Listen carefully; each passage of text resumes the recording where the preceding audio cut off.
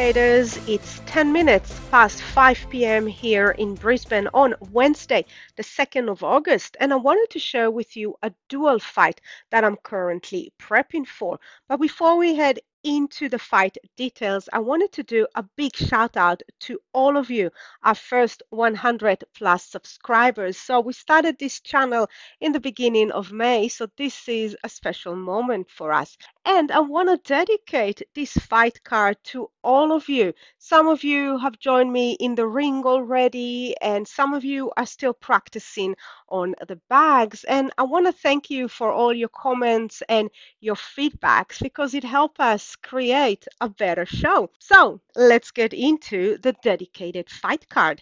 And I want to start here with dollar Swiss. And I've got here the weekly chart. And what we can see, we've got a beautiful downtrend here, clear series of lower highs and lower lows. And what we can also see is after a very strong push to a lower low, we are currently in the process of pulling back. Now, I've marked two levels here, the purple line, which is in and around the 0.88, and the light blue line, which is around 0.89.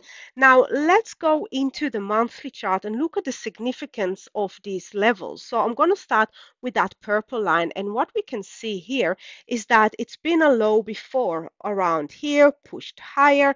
Then from here, we actually managed to go to a higher high. Now, by the way, this big candle is when the Swiss National Bank decided to remove the peg of 1.2 to the euro. So you can see the massive reaction in the market. But before that bank intervention, we can see that we actually managed to push to a higher high.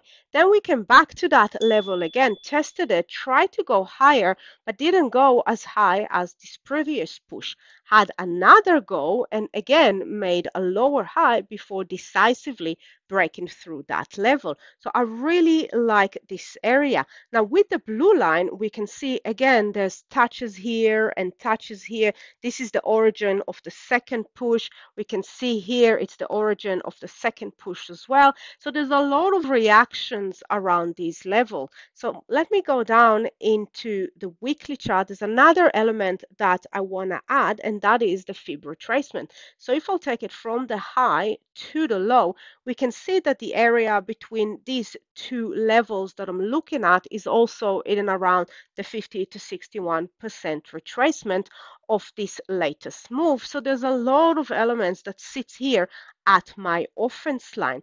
Now, if we'll get down into the daily chart, then what we can see, there was a single touch here on the purple line before we pushed higher. So with the daily chart, we actually made a higher high. We went above this area, pushed lower, but in this case, we went through the purple line with one go. What happened in the blue line is that we had a bit of consolidation before that break. So I am looking for a continuation of this pullback. I would much prefer it if we'll pull back into the 0.89, so into this consolidation area. Then I'll be looking for any kinds of rollover, any signs that the sellers are ready to take control, and I'll be looking for a continuation of this overall downtrend.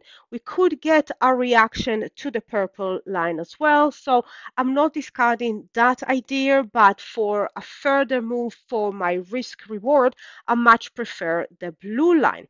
Now, as for knockout, so the area that I'm looking at for potential final target is around here, the 0.87, which means I would have a lot further distance to cover if I'm starting my offense at the blue line.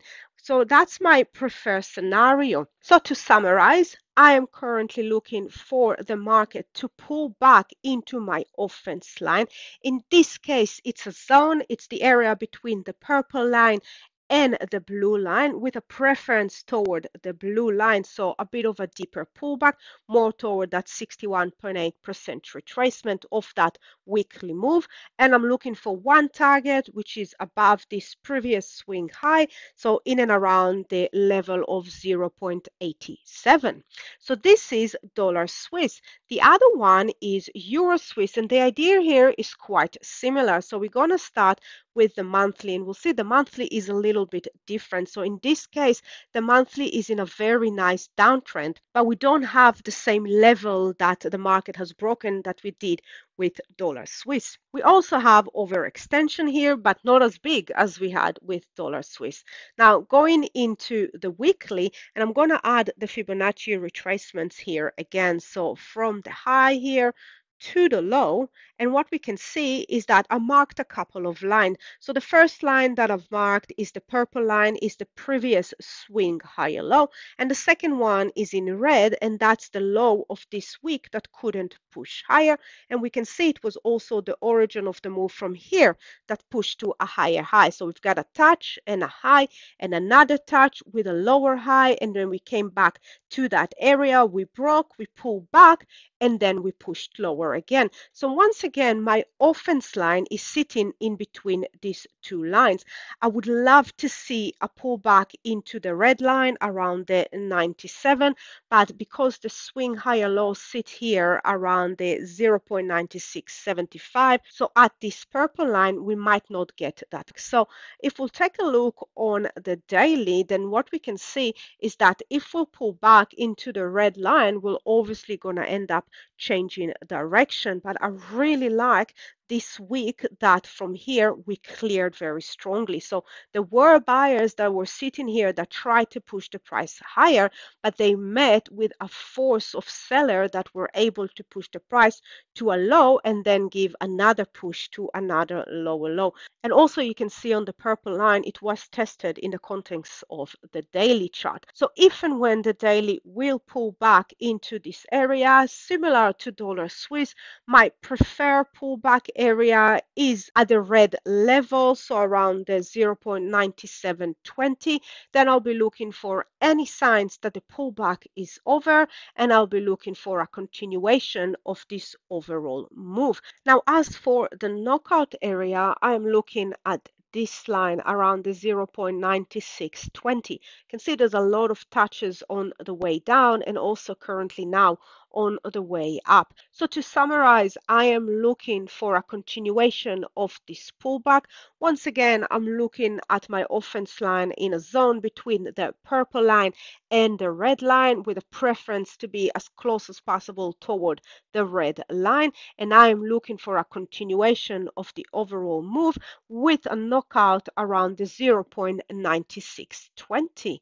Happy knockouts, everyone. Bye for now.